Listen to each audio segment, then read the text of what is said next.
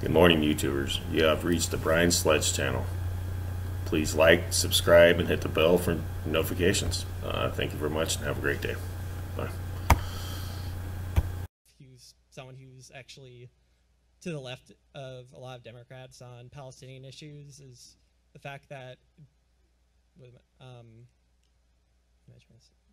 that I don't see how saying you don't support Israel's government, which is extremely right-wing, which you guys probably like, but, you know, is just Israel's government, not the Israeli people, not the Jewish people, and not supporting a interest group like AIPAC is equivalent to anti-Semitism, when obviously we've seen horrible anti-Semitic violence perpetrated recently. So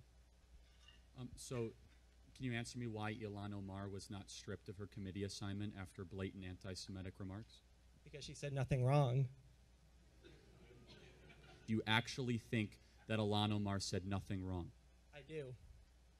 Saying that it's all about the Benjamins, baby, when referencing Jewish money being given to candidates through not Jewish Jewish donors? money, AIPAC money, which is an interest group that is a Jewish group. So she said it's all about the Benjamins, baby.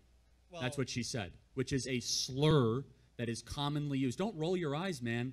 You're borderline anti-Semitic yourself, what you're saying here. You just rolled your eyes when I said that a Jewish slur exists out there when people say that wrongly, that Jews are just money-grubbing people. You rolled your eyes. So, yes, Ilhan Omar's an anti-Semite, and yes, she should be stripped of her committee assignments.